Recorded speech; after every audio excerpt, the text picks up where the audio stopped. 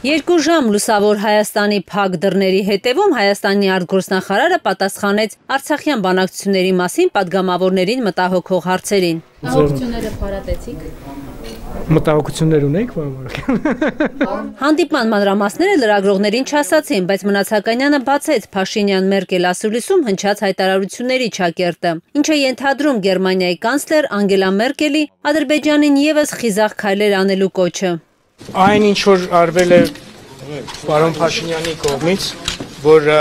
խիզախություն է խոսել խաղաղության մասին, դա չի նշանակում, որ խոսելով խաղաղության մասին ինչ որ մեկը հարցականի տակ է դնում վճռականությունը։ Հայկական կողմը նույնպես սպասում է Ադրբեջանի խիզախ քայլերին։ Մնացականյանը պարզաբանեց նաև վարչապետի հայտարարությունը, թե ԵԱՀԿ Մինսկի խմբի համանախագահները, նաև միջազգային հանրությունը հստակ արձանագրել են, որ հակամարտությունը 3 կողմ ունի։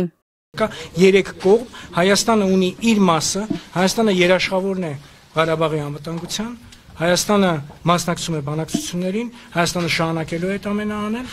Երբեք չեմ ասել, որ շփումները մտահոգիչ է։ Ես միշտ ասել եմ, որ շփումներն ավելի լավ են, եւ մենք միշտ ասել ենք, քան իրար վրա կրակելը։ Փաշինյան-Ալիև պաշտոնական հանդիպման օր դեռ չկա, արտգործնախարարն ասում է, այս հարցում չպետք է շտապել եւ այնպես պետք է հանդիպումները կազմակերպել, որ բանակցությունների դինամիկան չտուժի։ Կարինե Մանգասարյան, Միլենա Պողոսյան, Հայլուր։